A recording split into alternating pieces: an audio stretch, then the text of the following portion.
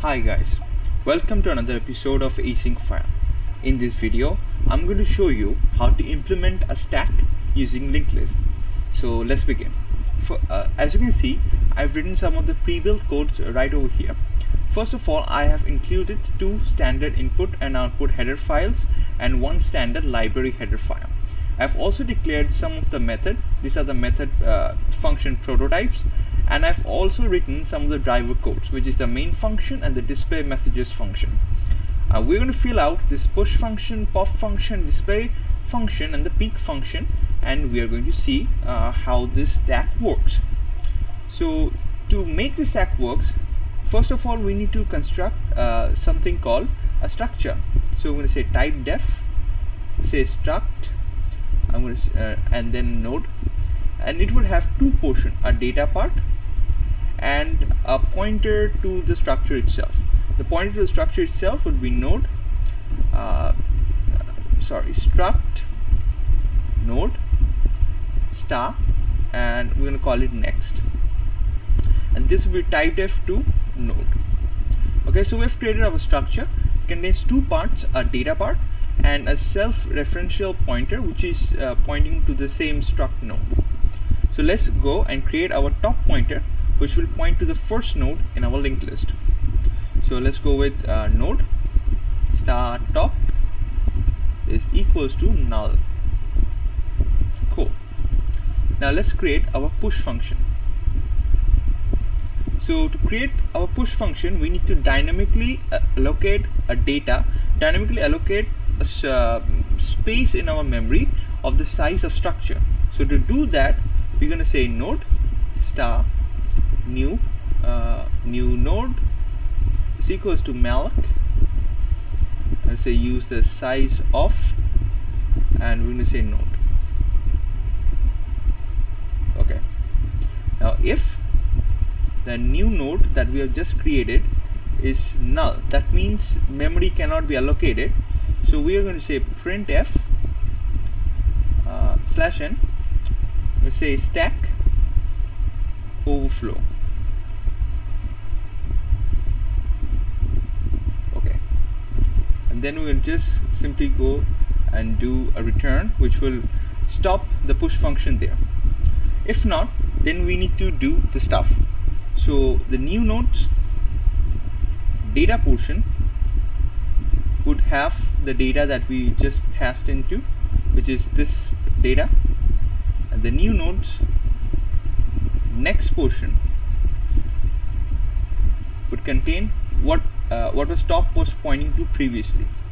So the top always points to the first node, and we are making the new node's next portion to point to the first element of the list. Now we have to just simply make top is equals to new node.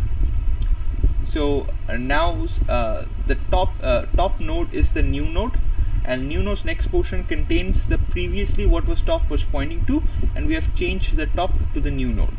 This will push data into our system. So let's go to pop over here.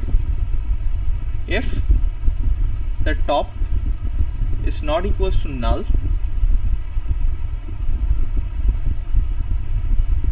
then we are going to pop out from the stack. So to do that, we first of all need to say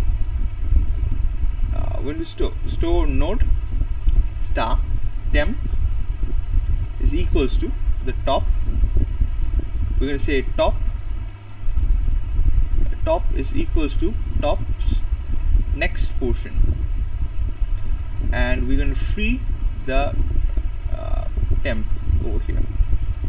Okay, so we are storing the top in temp, and we are making the top go to the next node of our list, and we are freeing the actual top element from our list. But if the top is not equals to null, then it will continue. But what happens if the top is null? We're going to say, so let's go over here. Simply do, after doing this, we're going to return. Else what we're going to do is we're going to printf stack is empty.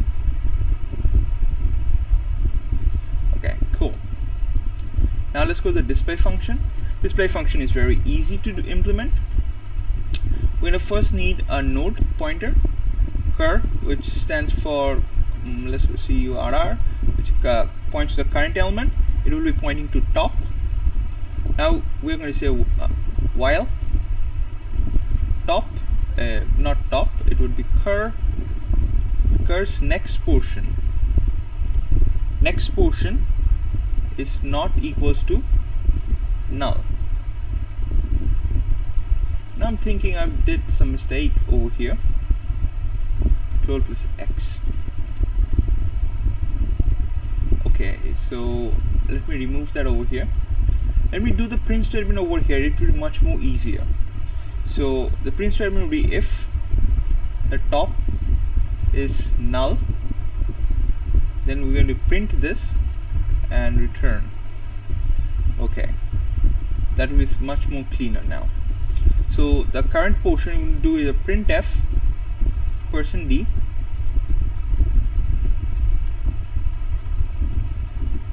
and we are going to do the cur, the data part, and then we are going to move the cur to the cur's next pointer, and after that cur's next pointer will stop at the very last element, and we are going to print the last element's data part.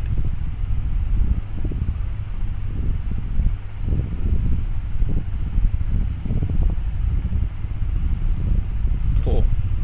So we have done that. Let's go to the peak function and write the peak function. Okay.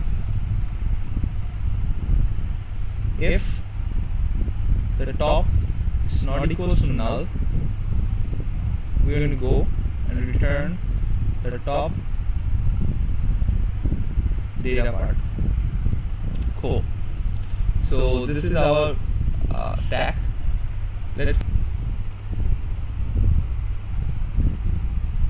So welcome to Stacks PC. Operational list is press 1 for push, 2 for pop, 3 for peak, 4 for display, and 0 to quit. So enter your choice. I'm going to say 1. With the element, I'm going to say 5. 5 is in our current stack. Let's say again 1. And the element is, let's say 10. Then again, let's do 15, 1, 21, let's go with 25. So the push function works. Let's check for the pop. Pop also works. Let's check for the peak. Top is 15. Yeah, let's go for display. Yeah, it is. Let's again go with pop. Let's again go with pop. Let's again go with pop. Stack is empty. Now let's try to peak the top element. Top is not available. Stack is empty. Cool. Now let's again print. Fine, stack is empty. Let's go to 0. Thanks for using Stacks PC. So this was our code, guys. Hope you like it. Please do not forget to like, share, and subscribe my channel, and stay tuned for more such amazing video. Bye bye, and see you in my next video.